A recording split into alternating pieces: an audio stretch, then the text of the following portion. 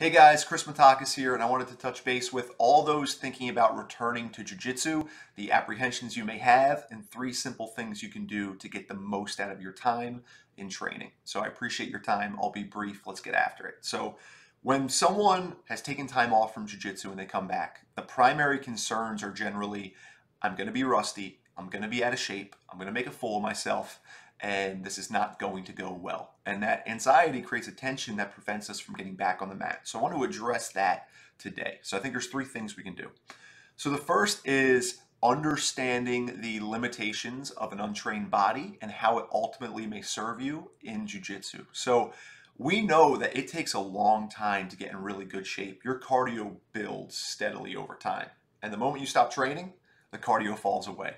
And I think that's ultimately a blessing for those returning to jiu-jitsu, because to the degree that you have excessive physicality and attributes, you may rely on that to a detriment of the development of technique, because there will be instances where you won't have to develop the technique because you've got the physicality behind it.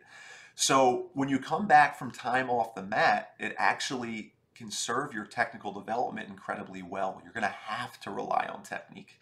And that's very useful, because ultimately, the wider the foundation of technical development you have, the higher the potential peak. So I am encouraged when someone cannot use their physicality or it's currently dormant from inactivity, because it just means you're going to get better at jiu-jitsu faster. Now, that being said, right, managing expectations of your technical development. There will be rust, but it's like riding a bike. It will all come back. And at least I've found in my experience that when you have that opportunity to come back, it's almost like a rebirth, and you'll find that you're given an opportunity to let go of the techniques and movements and patterns which don't ultimately serve your highest goal of mastering jiu-jitsu, and you can skillfully attend to that which matters most. So it's almost like separating the wheat from the chaff, and you can do that if you're purposeful in skill acquisition, maybe more purposeful than you were when you trained previously, and you can get better a lot faster as a result. Especially because you may not have the physicality you did when you stopped training, so you're going to have extra emphasis on the technique through this increased attention, and you'll actually progress a lot faster. And then the final part is, I really view this as an opportunity for rebirth. I mean, life is difficult for a lot of us, right? And there's so many ways we can misuse our time, and there's really only a few really great ways to use our time in a way that ultimately serves who we want to become and who we feel like we're destined to be. So this second time around, third time around, whatever it is, coming back to jiu-jitsu, maybe this is the one that sticks. This is the opportunity to be reborn, to let go of the habits that don't serve you.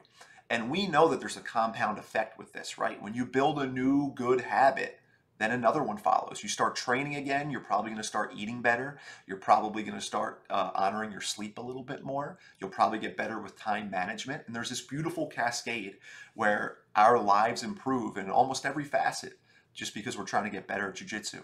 And that's a beautiful thing, because think of who you are now and imagine what your life will be like in the capacity you will have a year from now, 6 months from now, after dedicated training. You'll be in better shape.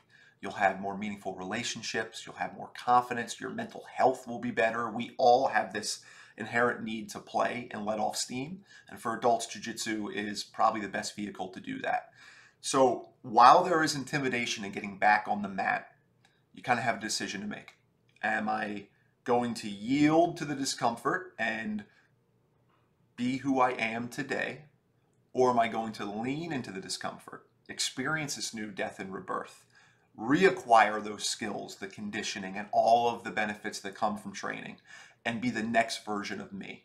And the only difference is getting back on the mat. And when you get back on the mat, you choose the right training partners, you have the reasonable expectations for what your body can do, and you just keep showing up. And that consistency, that progressive overload of jiu-jitsu will yield incredible results.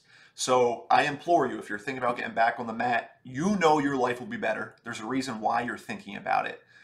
Take the plunge and view it as your own hero's journey of going back into jiu-jitsu to pull out some benefits that you have yet to find, but you know that you can. So I wish you well. Your call to action is to get back on the mat, reach out to your academy, and train hard, because your life and the lives of those you serve will be better as a result. So I wish you well, and I'll talk to you guys soon.